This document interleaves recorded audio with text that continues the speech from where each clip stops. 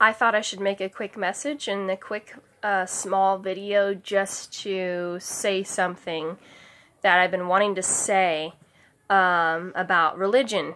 So, you have the three denominations: Judaism, Christianity, Islam. I don't know everything about religion, obviously. I'm not a professional, I'm not a pro. I still have a lot of learning to do. I don't know everything. And, I've had, my parents have said, my parents have made comments like, oh yeah, you think you know everything, you think you know more than us, and stuff like that. But I know we all have learning to do. We all have knowledge to attain. Spiritual wisdom is the most important wisdom in this entire life. You have to have you have to know your inner soul, your inner spirit. You have to know your inner self of who you are as a divine being. And not only as a human, not only in your human personalities, not only in your, the way you do things, not only in your likes or dislikes. It's not only, oh yeah, I like this movie and I like this cartoon, or, I like the color, whatever, My favorite colors have always been red and black. But that's not the point. Those are human qualities. We all have a divine higher self within, but it's not known to many people. Most people just realize or think that they're humans and nothing else. And whether they believe that or not is on them. But I think we do come from a higher place, wherever that place may be, and whether it's a part of the universe or a part of a type of heaven. The Nag Hammadi talks about many aeons and many kingdoms and heavens, that there's actually more than one, but the human eye cannot see and the human mind cannot understand or perceive. We can to a certain ability if you're spiritually enlightened, or but to be spiritually enlightened is not an easy process. It just doesn't come to people, and it's a very hard learning process. And a lot of people, make things like talking and communicating with entities, so easy.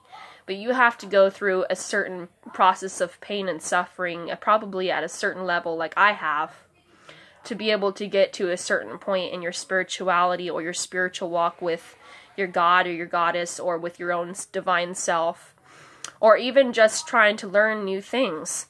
I noticed, some people on YouTube say that Christianity is dying, and some people say that it's rising greatly. The biggest religion right now is Islam. The second biggest is Christianity. And I think the third biggest is, I'm not really sure what the third or fourth biggest is.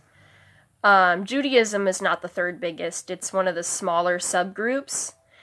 But things like Christianity holidays, like, for example, Christmas. The original Christmas was a pagan holiday to honor and to respect the god Mithra, I think, is one of the gods. The god Odin, and several other gods of fertility and love. Fertility being a blessing that humans are able to procreate and have children. And there's ancient myths surrounding the tree. And the star represents many different things, like the star with the 5 points represents the 5 elements: earth, air, fire, spirit. I always forget the last one. And our bodies, when you put your arms out and your legs out, that represents the star. Our bodies are the star. If you put your arms directly out like this, you put your arms directly out like this, both your arms. Our heads are the point, going upward towards heaven, going upward towards the sky being a lower heaven. And you have your feet spread out like this. We form, human bodies form in the star. We form a 5-pointed star, which represents the 5 elements. Christianity has blasphemed a lot of what was, considered holy and sacred and honorable to people that respected earth and nature, and people that call themselves pagans, which were, not evil people. I'm not a professional in knowing all these things, but I do know some things. And I do know, the 5-pointed star doesn't represent Satan until recently, a couple, 100 years ago. That's the most recent thing that they put it in. And religion, they steal from other religions. So Christianity, Judaism, Islam, they take information from other ancient religions.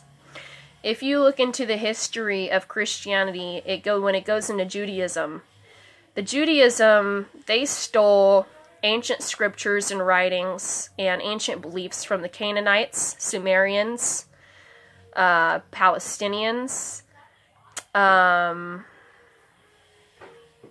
and probably ancient beliefs of the 12 tribes of Israel. They formed it into their own belief, and they formed it into their own book, and created something that the government and law would want to use to control people. So they would use what is truth about the God of Israel and combine it with other truth from other religion and form their own truth by mixing the truth up and changing it, changing words around and mixing it up in a certain way where it forms a new book and a new identity and a new religion that you would call Judaism. I think it was in the Canaanite religion, if you go back to their scriptures and how the Bible was formed, they called the Most High Baal, which was the god of sacrifice, or Baal, and which means Lord, Lord of lords and King of kings, represents Baal in definition. Look it up in definition, look up Baal means Lord, or Lord means Baal, and you'll find some information on that. So when people pray in the name of the Lord, they have no idea what Lord actually means, which actually means Baal. And people would sacrifice humans and animals to Baal. And it's definitely not a god that I would ever work with. Another thing I wanted to mention is I noticed that Christians are the only religious people that are receiving visions from Jesus Christ about the end of the world, the apocalypse, the antichrists. And Christians are getting whacked out with crazy visions of Trump being the antichrist and Barack Obama being the antichrist. Not only visions, but dreams. It's plain fucking obvious to me that they're not. I don't know, it's kind of common sense to me that they're not. So I think that a lot of Christians are receiving false visions and dreams against two men that are not Satan in the flesh. They're just people that made mistakes. I think it's a real fuck up for Trump and Barack Obama to allow immigrants into the U.S. It's a happy life and wonderful moment for an immigrant to find a better home and a better future in the U.S., but all the while it fucks up the USA because there are more and more and more homeless people. Every time I go outside to the park next door to me, there are more homeless people. At least 2 families now. And there's always 2 different kinds of families. And sometimes there's more. And if you go to certain cities in other areas of the U.S., go to San Francisco, there's more homeless people there. Go to... Well, I'm not really that big of a traveler yet, but people are invading from other countries into other countries that are not their own because the USA military wants to destroy other countries and steal things, and the USA government has been stealing items and things from other countries. Why do you think the USA has so many things, so much food, so much clothes, but yet other countries don't have hardly a damn thing? Other countries don't have jobs, don't have enough clothes, don't have enough food. Because the U.S. military is probably doing some evil They're taking down, other countries that they shouldn't be messing with, and children getting involved in wars because of religion and being killed in religious wars. And the U.S. government is not an innocent or loving government when it comes to war. Now, I'm not super genius when it comes to politics. I did get an A+ in government and in politics, but I don't even know if I remember that dumb shit. All I know is plain and simple, religions have been creating wars for thousands of years. The three main religions, obviously. But you never hear Satanists creating wars or threatening hell or threatening burning or killing people. But yet I'm noticing in the news and on YouTube videos, people that are committing homicide and killing their families happen to be proclaimed Christians that are losing their damn minds. So think about that. Look up households that claim that God spoke to them and then they end up killing all their children because God told them to. And you find these women that are drowning their children ending up on the news, and then shooting themselves in the head or ending up in prison because they believe that God spoke to them and told them to kill their children. And that's a perfect example of shit from the Old Testament where God would tell the prophets to go kill thousands or millions of people, and those prophets would actually win in the end. And you would have slaughtered people, countless of people dead everywhere. It's still happening in other countries. It has not stopped. It's not old shit. The Syrians and Palestinians have been getting their ass beat and having their families killed and land stolen from Israel for thousands, if not thousands and thousands of years. And fighting over land and killing each other and bombing each other. And the whole Middle East has been in war, and Islam still follows Old Testament Torah laws. They want Sharia law to control the U.S. eventually, and that they're hoping that they can get into the government and control the U.S. government secretly. And of course they'll come, in love and light of, oh yeah, I'm a Muslim, but Islam is peace and all this bullshit. And they'll lie and they'll deceive because Allah is the greatest of all deceivers, as the book of Sirach in the Quran says. Allah is the greatest of deceivers. And it even says in the Bible that God created spirits of deceivement to bring a false lying tongue into his prophets, that they may deceive the nations, as I have read before in the Bible. As 1 Kings chapter 22, verse 20 through 23 speaks about God bringing a lying spirit unto people. In verse 20 in 1 Kings, and the Lord said, who will entice Ahab into attacking Ramoth Gilead and going to his death there? One suggested this and another that. In verse 21, finally a spirit came forward, stood before the Lord and said, I will entice him. Entice meaning tempt him. Verse 22, by what means, the Lord asks. I will go out and be a deceiving spirit in the mouths of all the prophets, he said. You will succeed in enticing him, said the Lord. Go and do it. So he used a prophet to deceive. In verse 23, so now the Lord has put a deceiving spirit in the mouths of all these prophets of yours. The Lord has decreed disaster for you. So the Lord tempts. The Lord creates temptation, which means he entices people, as 1 Kings chapter 22, verses 20 and 23 speaks about. By what means, the Lord asked. I will go out and be deceiving. Send a deceiving spirit in the mouths of all his prophets, he said. You will succeed in enticing him, meaning tempting him, said the Lord. Go and do it. So now the Lord has put a deceiving spirit in the mouths of all these prophets of yours. The Lord puts a deceiving spirits in the prophets, the Lord God himself. That should wake you the fuck up and get the fuck out of Christianity and Judaism. That is showing you. They're telling you in the Bible. How can you be blind and deceived and faithfully believe some bullshit fucking Bible that's going to deceive and destroy you from the inside out, trick your mind into thinking that God is perfect and holy? This is the beast, this is the dragon, this is more evil and worse than Satan himself. This God is the creator of Satan. He's the God of the deceiver Satan, and he is the greatest deceiver, who is even more deceitful than Satan himself.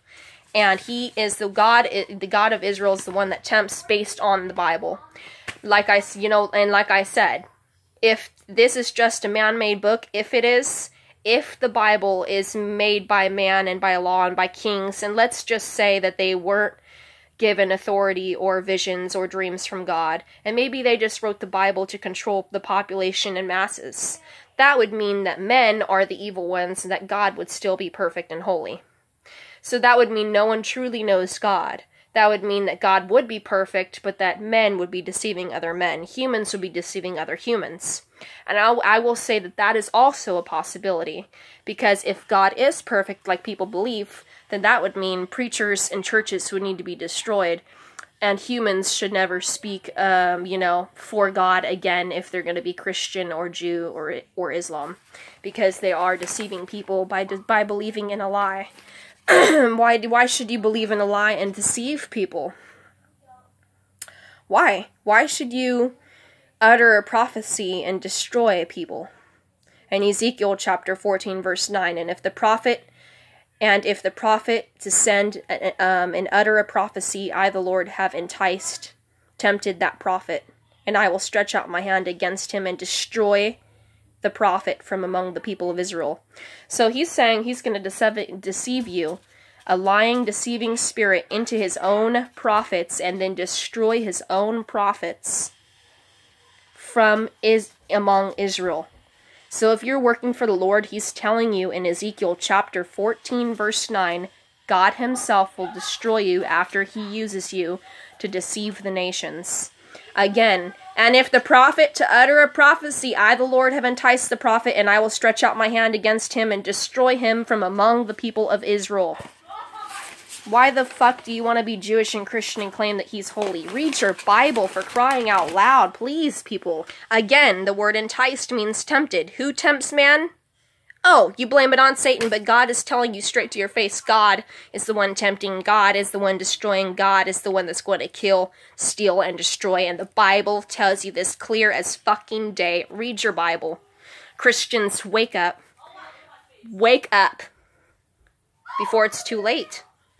And again in 2 Thessalonians chapter 2, verse 11, for this reason God sends them a powerful delusion so that they may believe in a lie. Why would you want to worship a God of Israel who's going to send temptation, put a lying, deceiving spirit of deception in a prophet's mouth to deceive the believers and the sheep that are trying to obey God? And then in 2 Thessalonians chapter 2, verse 11 is telling you he's going to send you a strong delusion so that you may believe a lie. Christians, Jews, it's time to wake the fuck up. Seriously, because Judaism, Islam, and Christianity are violent, evil, manipulative religions being controlled by kings, being controlled by government officials, being controlled by an evil book of deception, lies, murder, chaos, and sin. And God says, don't sin, but he's the one that's making people sin. He's the one that's sending strong delusions and false prophecies into a prophet's mouth. He's the one that's going to destroy and kill.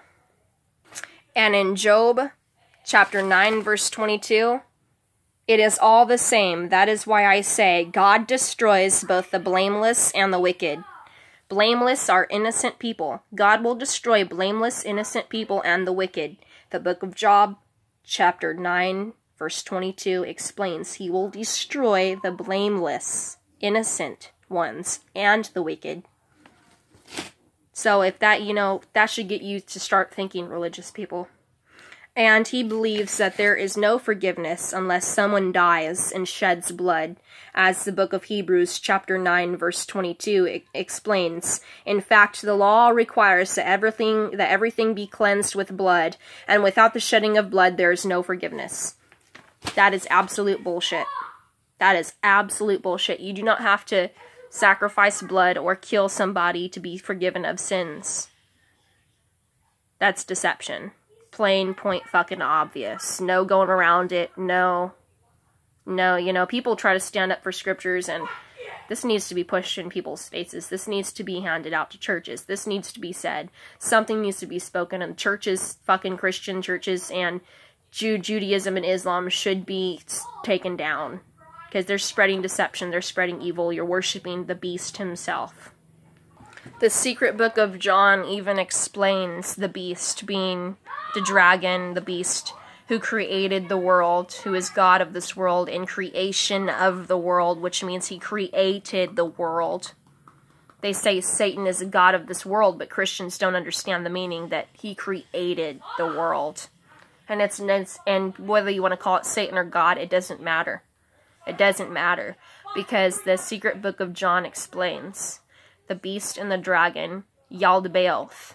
However, I don't know how to pronounce his name correctly, because I've heard people pronounce it differently.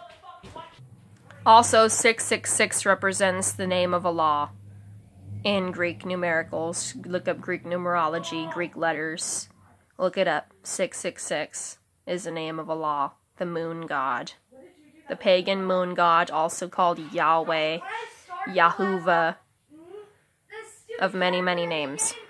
I noticed another thing, that when Christians have visions or dreams from Jesus, I myself have had visions and dreams, but mine were much different from other people's. But I noticed they keep getting the feeling or the idea that Jesus is going to come back in their lifetime really, really, really soon, and that they've been having the feeling with it that it's going to be within the next couple months or the next couple of years and whatever. Whether that's true or not, it doesn't make sense, because Lucifer and Satan has not had his own church. He has not had enough followers to even fight for himself. And so, being that the whole entire USA is filled with Christian churches and pretty much nothing else. No satanic, no Luciferian, no paganistic churches at all. And if there is, if they would have to be in hiding, is pretty ridiculous. So I don't think Jesus should be coming back anytime soon, when the other religions and other people who actually have some holiness and sacredness to their old religions haven't even been brought back up to the surface yet, and are not even being paid attention to. So it's not, you know, oh yeah, Jesus is going to come back and it's going to be the end of the world. How can it be the end of the world when there's absolutely no other churches and there's absolutely no other denominations of anything else except for Christian churches all around California and all around the US, and literally there's no heathen churches, no pagan churches, no other religion but Christianity, literally everywhere. So that's literally absolutely unfair, and it's actually been bothering me, and it doesn't make any logical sense to conclude that the Lord would come back when there's no other churches set in place. And it says it has to be like in the days of Noah when the giants were roaming around. So we have to wait for all that to occur first and happen first before we even get to the idea of Jesus returning, because there's no giants roaming around. Aliens are just barely starting to come to their surface. Aliens are barely starting to visit us since the 1960s. So they're barely coming into the picture. And, yeah. Everybody wants to worship God, and the whole world wants to bow down before the beast, who is the God of Israel, but yet people want to, you know, curse and pray against Satan or Lucifer when they literally have no idea what he does. They literally have no idea, but they're false ideas from the preacher, in which the Bible doesn't even talk about Satan or Lucifer the way preachers and Christians talk about them. The Bible doesn't even talk about. So it's like false preachings and doctrines of Christians that say that they're close to Jesus and have a personal relationship with the Lord, but yet they're still spreading false bullshit from typical Christian ideas that literally have nothing to do with reality of who Satan and Lucifer really and truly are. And yeah, the five-pointed star, which is actually respected in Satanism, is earth, air, fire, wind, and spirit. And I think air and wind might be the same thing. I'm not sure if that's considered the same thing, or if that's the same element or not. But, That's always been sacred. The elements have always been sacred and holy. And the goat has always been sacred and holy as a sacrifice, in Judaism. That's why you see the goat within the star of Satanism. The goat has always been a sacrifice in Judaism, and basically they pretty much put that in Satanism, and a lot of Satanists don't even realize or know what the actual symbolism means. And the goat is a very sacred animal. Obviously, it's a very holy animal if the blood is able to forgive people their sins, if they worship this evil god. So apparently the goat and the lamb has a very holy or sacred blood that they have to shed for people's forgiveness, apparently, based on Judaism.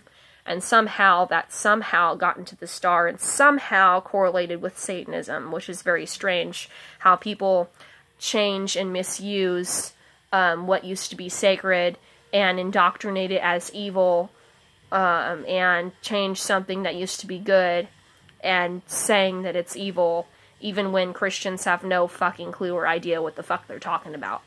So, can you not use spelling?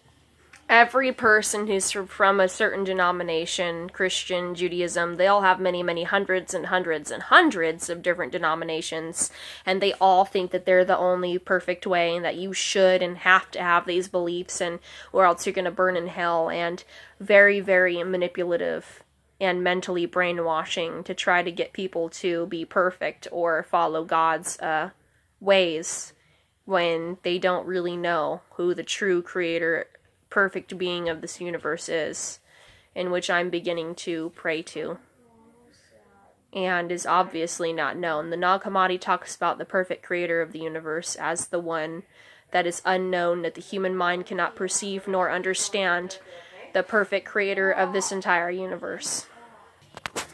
In the secret book of John, on page 11 of this book right here, it's called the Inexpressible One, and it says, the one who is the absolute perfect creator of this universe, the one rules all. Nothing has authority over it. It is the God. It is Father of everything, Holy One, the Invisible One, over everything. It is uncontaminated, pure light. No eye can bear to look within. The one is the invisible spirit.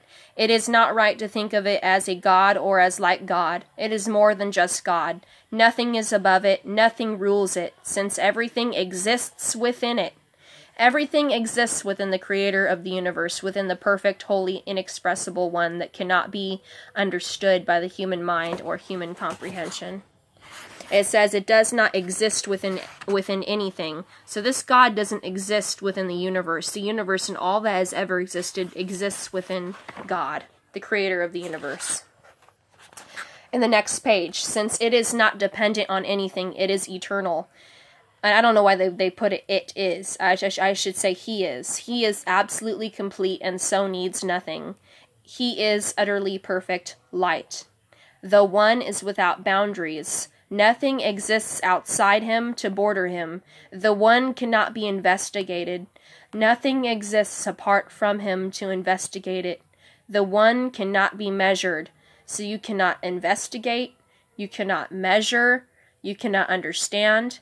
Nothing exists eternally to measure the size or the magnitude of the creator of the universe. The one cannot be seen, for no one can envision him.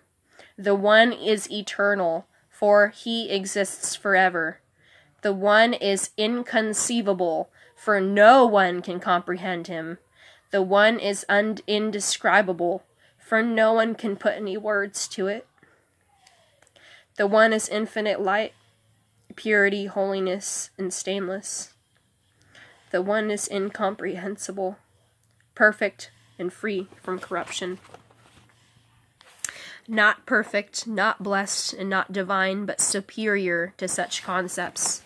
Neither physical nor unphysical, neither immense nor infinitesimal. It is impossible to specify in quantity or quality, for he is beyond knowledge. The one is not a being among other beings. He is vastly superior, but is not superior. It is outside of realms of being and time, For whatever is within the realms of it was created, and whatever is within time has been allotted to it. The one receives nothing from anything. He simply apprehends himself in his own perfect light.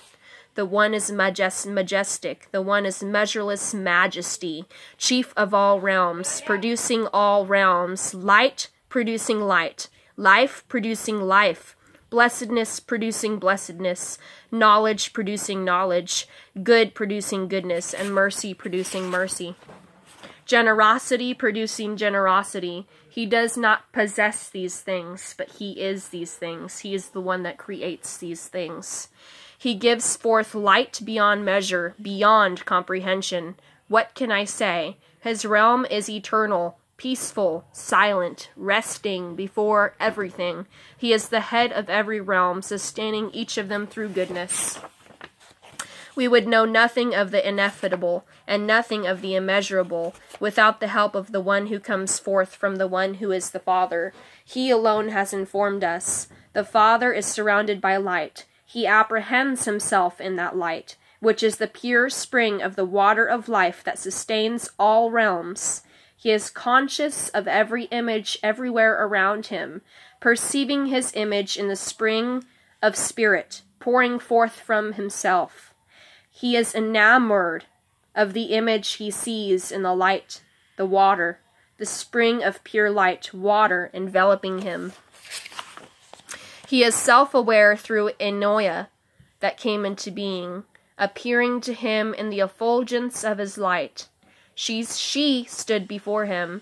This, then, is the first of the powers prior to everything, arising out of the mind of the Father, the providence, the pronoia of everything. Her light reflects his light. She is from his image in his light, perfect in power, image of the invisible, perfect virgin spirit. She is the initial power, glory of Barbello, glorious among the realms, glory of revelation. She gave glory to the virgin spirit, and she praised him, for she arose from him. This, the first thought, is the spirit's image.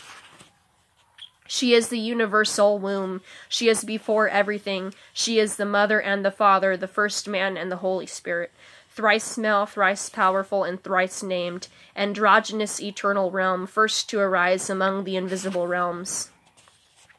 She, Barbello, asked the Virgin Spirit for foreknowledge. Foreknowledge is a knowledge before you even know that you have knowledge. It's like you know something before you know it. So Barbello is the first creation, which is the female great goddess before all gods, beyond and more powerful and above the God of Israel, which explains it in this book. The Spirit agreed. Foreknowledge came forth and stood by providence. This one came through the invisible Virgin Spirit's thoughts. Foreknowledge gave glory to the Spirit and to Barbello, the Spirit's perfect power, for she was the reason that it had come into being. She, Barbello, asked the Virgin Spirit for incorruptibility. The Spirit agreed. Incorruptibility came forth and stood by thought and foreknowledge. So incorruptibility, thought, and foreknowledge were the creation of the Holy Virgin Spirit, which is before and part of Barbello, which is part of the creator of the universe. That is called the one who is beyond perfection, beyond time, beyond thought, beyond understanding, beyond human perception, beyond human comprehension, beyond the aeons, beyond heaven, beyond kingdoms, beyond everything. The creator of the universe, everything that has ever existed that we cannot even know or comprehend exists within the creator of the universe. And that is the God that I search for. That's the God I'm going to start looking for. That is the God I'm going to start praying to. It is not a God in religion. It is beyond religion. It is beyond human understanding. It is a God that no human has ever really prayed to or, I think, understood in many, many generations or years. And so this video ends, and speak about these things another time.